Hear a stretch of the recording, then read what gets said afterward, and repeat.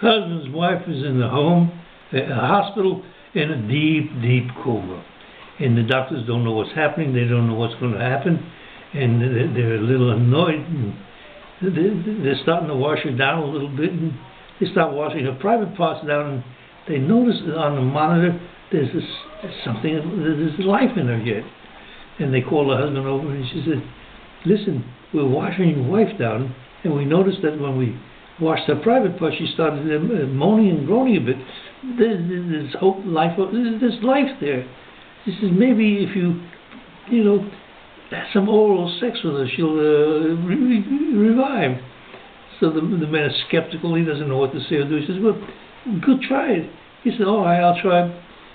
He goes in, pulls the curtains, and all of a sudden the monitor goes blank, stops, dead, stop.